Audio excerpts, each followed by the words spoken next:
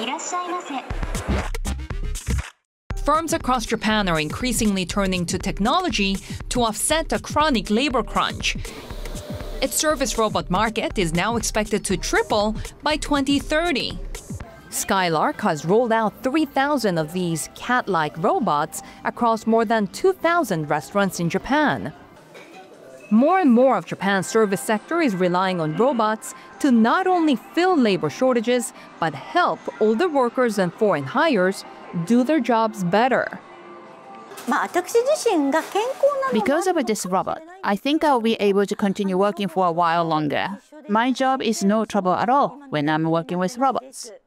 Skylark now has more than 4,000 older staff, almost double the number from 2020. Robots are already in use across a wide range of industries, from hospitality to the medical sector, but experts say there's plenty of space to grow. And they're also appearing more often where the elderly are not just the workers, but the customers. For Japan, robots helping humans is key.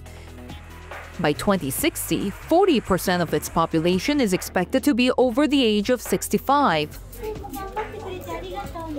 It'll be crucial that the country looks to robots that will work alongside its workers, not replace them.